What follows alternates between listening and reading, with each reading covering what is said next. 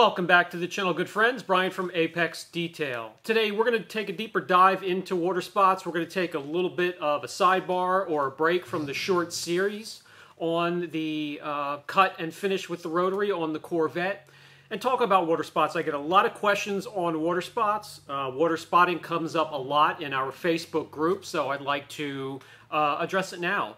Water spots accumulating on the car from whatever, sprinkler, rainfall, washing the car, and the water droplets can contain calcium, magnesium, limestone, and really any other fallout. Now that alone on your vehicle in a droplet of water, when the water evaporates, that will leave the hard water deposit behind, like the calcium, magnesium, limestone, or whatever it is. Now there's a deeper concern when it comes to water spots, and that's the etching that it can cause. So if you have the hard water combining with acidic rainfall or water that is leaning towards the lower end of the pH scale, that's when you get a combination of the scaling from the water spot or the fallout being left behind, and then also etching down into the clear. I've seen it down as deep as into the base coat and sometimes into the primer if left long enough and the sun comes out. So let's cover that today. As we break out the whiteboard here, we're going to have clear coat and base coat. And here's a water droplet with some fallout. And when the droplet dries up and leaves behind the deposit, it can leave Type 1 or Type 2 water spot. Type 1 is when the calcium scaling or the fallout is left behind on top of the clear. That can be removed chemically. Type 2 is when there's scaling and you remove it, you remove the scaling or the fallout chemically, and there's etching from water that is leaning towards the acidic portion of the pH scale. And that can really etch deep down into the clear. So that's Type 1 and Type 2, both damage left from water spots.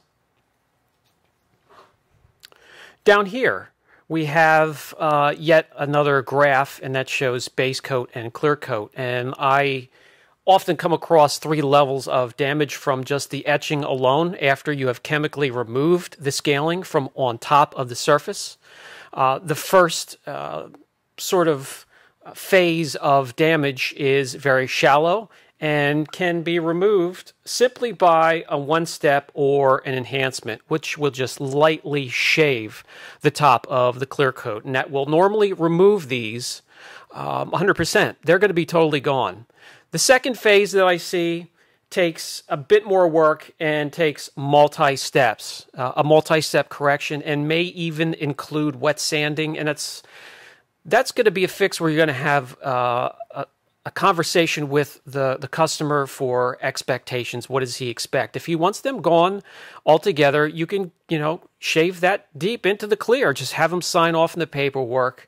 The trade-off that can happen from shaving the clear too deep. Then there is phase 3, where it's the etching is down into the base coat, and that's where you just want to look for improvements. So wet sanding, because there's going to be some jagged edges in here and a little bit of scaling left behind. Wet sanding will smooth those off, so the light coming in and refracting off of the sides of the etch mark makes it a little bit less hideous to look at. You won't be able to remove it completely, but there can be huge improvements made. When it comes to water spotting, simple prevention is going to be one of your best friends. If you see the car's wet at all, quickly run out and dry it. Grab a leaf blower. If you have quality protection on your car, the water beads will stand up and easily blow off the car. You should be around your vehicle in 3 to 5 minutes with a leaf blower, if not a drying towel. Another way to help prevent them is having quality protection. Speaking about protection, a wax, a coating, a sealant, film, really any type of protection will help that painted surface. Instead of the water spot sitting on top of your clear coat, it's going to be sitting on top of the protection you have on your clear coat, and that will be absorbing the neglect and beating that your surface may encounter if you leave it unprotected. Another form of prevention, think about this. How about a rinseless wash? Let's just take, for instance, O&R. It has water softening abilities within it to begin with, I've noticed, but if you use it on its own, you're going to be drying the car as part of the process, and then you don't have to worry about water spots sitting on the surface and causing harm to your vehicle. Another form of prevention you may want to consider are the shampoos you use to wash your car. Some shampoos have additives that are added on purpose to help fight hard water deposits. There are some that don't advertise having any additional ingredients in the formula to fight these water spots, but they do a great job nonetheless.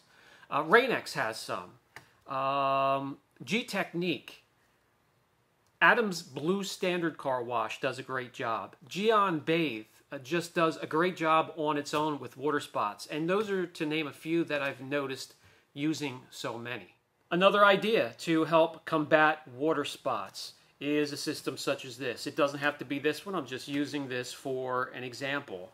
This is the Spot-Free Car Wash Rinse System 50. This is a deionized water system with a cartridge, and that contains resin that you replace every couple of months, and it's a possibility.